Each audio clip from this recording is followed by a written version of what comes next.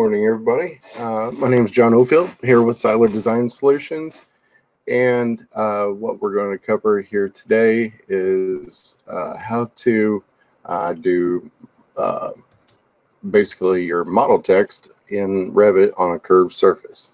So typically, curved surfaces and model text has really been kind of an issue to do unless you set it up couple different ways, and today we're going to cover the easiest method on how to set up model text for your curved surfaces within Revit. So as you see here, we've got a little demo here of a curved wall here, and we've got our 3D model text here on the wall as well. And if we take a look at this in the plan, we can actually see that this is a curved wall along with our model text here, showing that it can be done. So in order to do that, I'm going to close out this particular model here, and here's typically what our model text looks like on a straight wall. But then when you go apply it to a curved surface, it looks like this. Now sometimes you can get it to appear here on like a face plane or some sort of face of an object, but it doesn't necessarily wrap or fix itself to a curved surface. It's because it's got just a point of connection to just either a face or work plane. So how we need to go about that is to actually create a family to get around this. So in order to do that, we'll go through that process as well. But typically, when you go up to your annotate tab, you're looking for that particular text value, but it's actually here within your architectural under the model location, and we see here that it says model text. So you can put in your model text, and then you can select OK, and then once you go to try to apply this, it's either trying to find a face value as we see for this. So in a 3D view, it's kind of difficult. So some of the best type of views would be either your elevation, section, or plan, depending on what you're trying to apply it to. So if we were to go into like our south elevation and we selected this model text tool again, we could either use a specific name work plane if you had that set up, a plane, or use a line as well. So then once that's done, then you can come in here and start placing that. Well, we notice on that curved surface, not all of that particular 3D text comes through. So to combat this issue, what we need to do is actually go set up a family. So that family, then we'll go up to our file menu tab and we'll select new, and we'll create a family based on what we're needing here. So what I like using, which is pretty much the easiest, is actually a model, generic model family, but we are going to use a generic model with a wall based. So you can see here we've got several different types, and if I come in here and select that by list, we can see that we've got several different types in here. So if you use generic model, just note that it may not attach itself to a host like a wall or anything of that nature. If you're not using a wall, you may want to use whatever particular type of family that is going to work with that particular object that you're trying to attach it to. So now we've got that available here, we can take a look at creating our wall model text for that curved surface. So I'm just going to select that generic model wall based family here, and once that opens up, you're going to see we are here in the reference level here in our browser.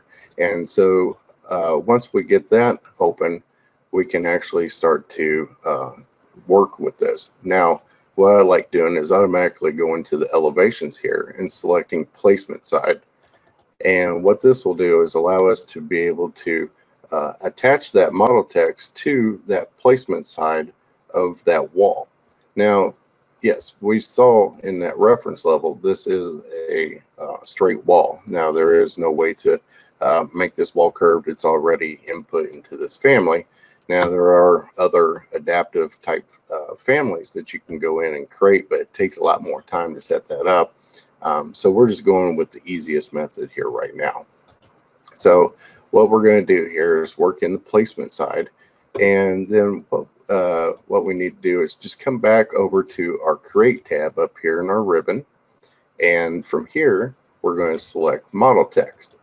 So that model text, it could be one word, but the word will not want to wrap to the curved surface. So what we'll do here is we'll actually create a singular letter at a time for each family, and then input that in here. So what we'll do here is we'll put in an R for Revit. We'll go ahead and place that. Notice that it comes in with its particular size, so we'll have to go into our properties and change this for whatever size that we're looking to do. So notice that this is aerial at 6 inch. We can duplicate this and we just call this 2 foot, or well, 2 foot, not 2 inch, and we'll select OK. Then we'll come in, we'll change that size as well. You can come in and change the font, however that's needed to look. So once we do that, we can see that our letter has been altered, and we can also adjust the depth if we want to here in the properties. As we see, this is only 6 inches deep. Now what I like doing is going ahead and just setting this up, and if we take a look here at the 3D value or the view, we can see that it is hosting to that particular wall. Now you can come in, you can add additional parameters for height, location across the wall and things like that, so you can get that nice even height for all letters across the board if you want. But we're just doing a quick lowdown version of that here today. So once you're done with that, you could load this into the project, but it's easier if we go ahead and save this family.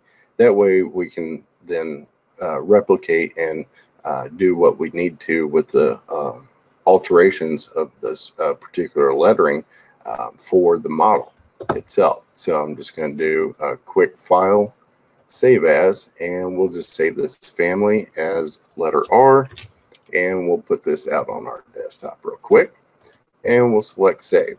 Then what we can do is go ahead and select load into our project. So now notice how we've got this R that follows that curved surface. I'll zoom in here, see how it's starting to follow, and we can see how that is following that curved surface of that wall. So I'm going to go ahead and place that here on this wall, and then go back over into our placement side of our family. Now I'm just going to change out this letter. Now you can just simply double click on this, or you can edit as well. But when I go ahead and replace that with the letter E, I'm just going to do a quick save as well here. And we'll just call this E, and whoops, there we go. All right, so now we'll hit save, and we can load this into the project as well. So once we get done with this, now I'm just going to do all the letters for the word Revit, and I'll come in and show you where this is also located, because we are bringing this family in, but we haven't really defined location of where this is located and how we can come in and use this later on as well. So if we come back over to the placement family itself and just double click on this, we can change that to another letter here. And what I recommend is just doing maybe the entire alphabet, having all of the numbers, any other particular type of symbology that you need, and have that saved out to your library. That way you can have it for future reference as well. So then I'll just do a quick save as again here. We'll just call this family I, and then we will save that and load this into the project as well. So notice here that It's not, it doesn't really have a defined height or anything. It's just because we haven't put that parameter into that family. So we'll go back, we'll check on this here, and we'll do the V. You notice I'm just trying to place it as much center on this reference line as much as possible here. That way it comes in on that cursor point as well, and then we can easily move that just a little bit better there. We'll save this as the letter V, and we'll load this into our project. And yes, I know I haven't spelled Revit correctly yet, so we'll get that adjusted here in just a second. So we'll look at that placement side of that family one more time. We'll change this to the letter T, and we'll leave that as is, and then we'll do a quick save as. So you could literally just save each of those iterations and just keep loading into the project, but they're not going to have any particular name value, which may be hard to tell the difference from. And so that's why we're doing this save as and loading each of those. And notice that they're very small family file sizes as well. So it's not going to take up a whole lot of extra memory if you have these saved into your template or project as well. So now we'll save this as the letter T here, and we'll get that saved and load this into the project. Okay, so now I'm going to swap the I and the V around here. All right, so now we have the word Revit here, and we are in the south view still. But if we get into our 3D view, we notice that the word Revit is now hosted to that curved surface or that curved wall. And that is how we can go about creating curved model text for a curved, model text for a curved surface. Now notice this is your typical model text right here that's going straight through that curved surface. And then right here, we can see that each of those model text families have been applied to that curved surface. So now this is just a wall, of course, but if we were to create like a curved mass or something of that nature, something that's different that's not a wall, we would actually have to go in. We'll go in looking for those new family types, and we would look for whatever type of generic model based on that type of object that we're looking to apply that curved model text to. So we've got our curved text inside Revit right now, and we have applied it to that curved surface. With that, we'll have to come back later and take a look at where is this information coming from. So if I grab this model text, yes, it tells me, you know, it's that particular letter, it's at this elevation, this level, and so on and so forth. But can I come back up here to our architecture tab and select model text and reapply that? No, because this model text tool actually wants to recreate another new type of model text. So it would just be applying yet another piece of model text, and it would only want to apply itself to a flat surface, as we see here on the right hand side of the screen.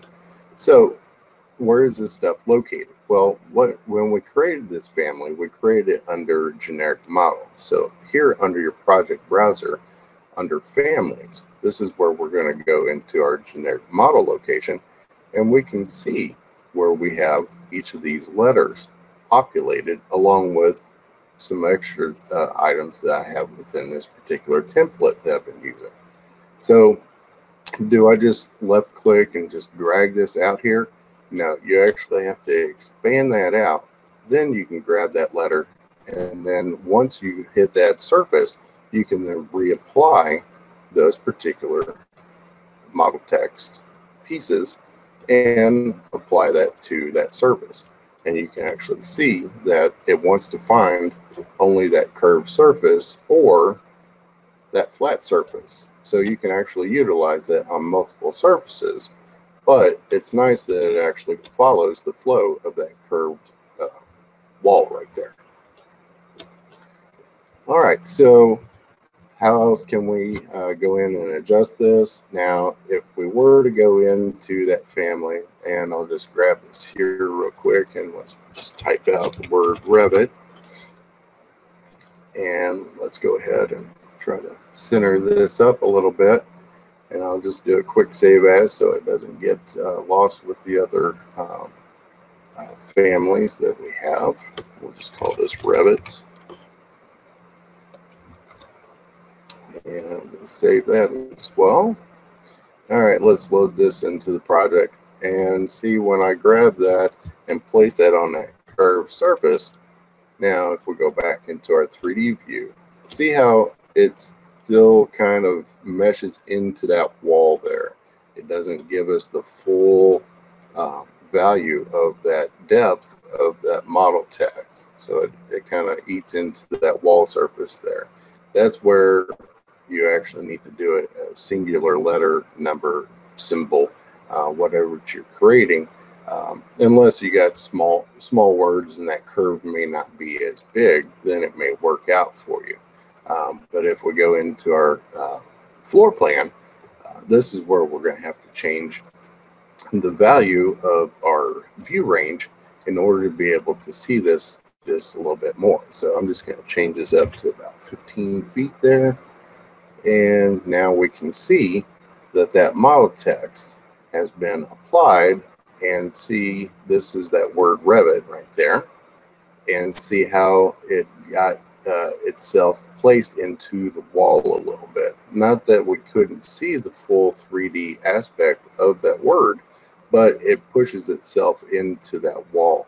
So it's trying to find basically that center line, which is that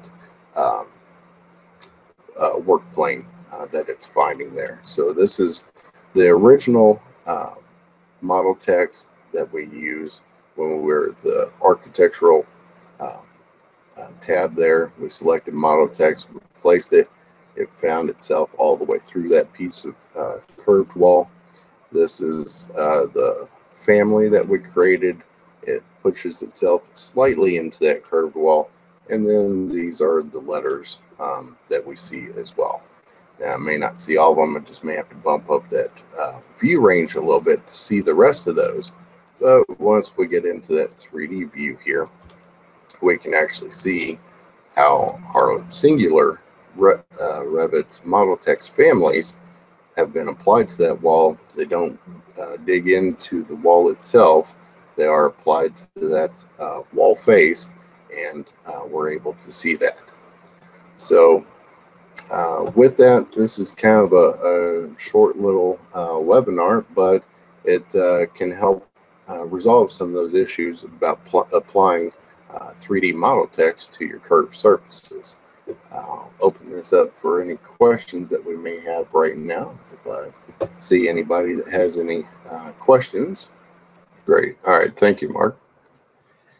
So yeah, today's webinar is just fairly short here that we see. We'll have this recorded so you can go back and reference this if you need to. But this has been an issue for many people over the last few several versions of Revit anyways, applying this model text to a curved surface. This is really the quickest, easiest way to resolve that issue just by creating a simple wall-based generic model family, and then you can adjust those as needed.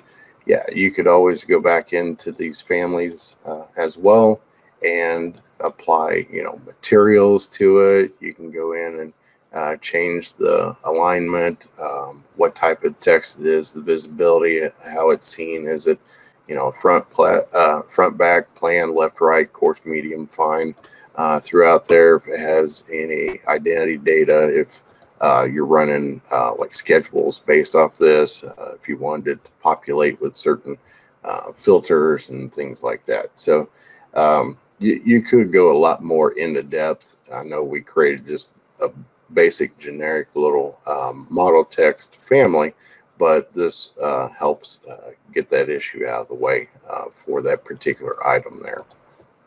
So yeah, see, I mean, it's still got all the same parameters as if it would out in the project itself, but we see that we can still add that information here and set that up. All right, so just wanted to say thank you to everybody today for attending.